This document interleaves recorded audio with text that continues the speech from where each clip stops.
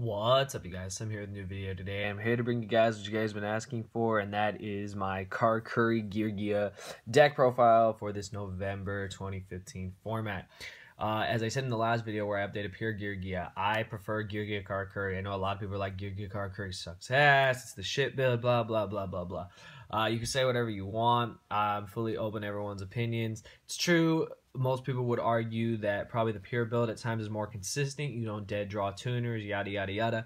However, I feel Karakuri Geargia is superior in some senses, that it's able to combo out more and it's able to put up a more massive board, and it's able to create just unbreakable fields. And I feel that that is why the deck is, in my opinion, just a little bit better. Granted, you have to weigh the pros and the cons of consistency and comboing, so basically that it comes down to player preference. But I'm just going to get into it. It's very, very standard stuff. You might see some interesting stuff in here, but this is just what I'm trying right now. Granted, this is the first build. It's obviously going to change, and as the format progresses, like I said in the other video, we'll do updated lists. So we'll start with the basics. The standard 9, well, technically the standard 13. You play 3 armor, 3 arsenal. Like I said, I need to get a tripod for this iPhone. We got 3 accelerator. That's all standard. And then we play the 3 MK2s and the 1 Geargiana. Now, a lot of people have been talking about MK3, and I'm a little confused why. Maybe I missed something.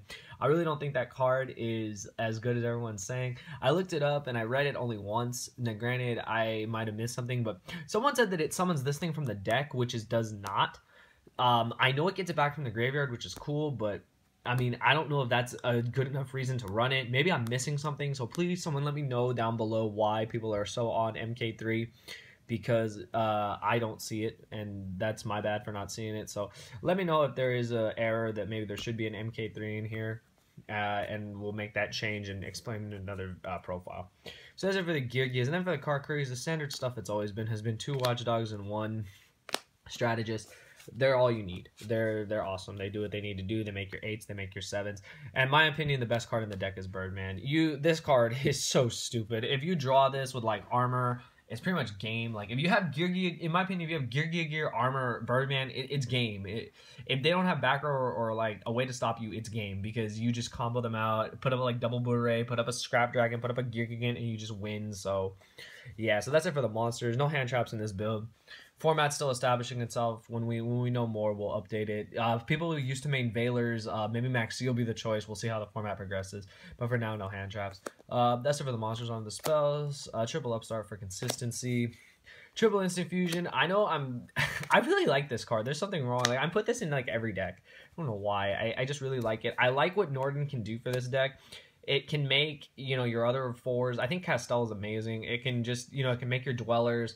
And what I really, really like my favorite play is actually to go Instant Fusion, bring back Geargano into the Watchdog, and a Watchdog with Norden into like an 8. So that's pretty cool. And then Raigekian book, standard stuff. Now on to our traps. We got triple Geargia gear. Glad it's back at 3. Makes the plays awesome. You're gonna have those games you dead draw the MKs, it happens, but you can bluff them, or you can just hold them in hand, make your opponent think you have something else. On the rest of the traps, 3 Fiendish Chain, card's still great. 2 Call of the Haunted, basically like 2 more Geargia gears. They do a lot. Now, this is where it gets interesting. So I'm going based off of how I used to run this deck. A lot of people ran 2 trap stuns. I tried 2 trap stuns, but then I switched to 1 trap stun and 1 7 tools. And people were like, "Where's your wiretap?" I never owned wiretaps. I never used wiretaps. And I didn't really play pure Geargia when it was all the hype with like triple wiretap. So I stuck to the old ways of usually double trap stun. But I tried 7 tools just because A, I don't have wiretap, and B, I do like the ability to stop other opposing counter traps. And I feel 7 tools lets me do that. So would wiretap, but 7 tools I feel lets me do it for what I have access to. But this should be a wiretap, or you can make it another trap stun. It's up to you. These are the 2 like iffy cards. Some people run these, some people don't. Trap stun is really, really good. You go trap stun, combo them, hopefully win. So I think it's cool. Granted, this probably should change to a wiretap or another trap stun, but it's good. And then just for the rest of the traps, torrential, bottomless, compulse, warning, and emptiness. 40 cards in the main deck. We'll just do the extra deck real quick, and that'll do it for this video. So we got the 2 copies of Norden. I really like what this card can do. It's stupid. I'm surprised it didn't hit instant fusion, but that's fine with me. So yeah, so 2 Nordens. Onto the synchros. 1 Barredo. You don't make this that much, but when you do, it comes up. It's big. 2800 is huge. It helps you bring out another tuner and do more combos, or just win the game right there.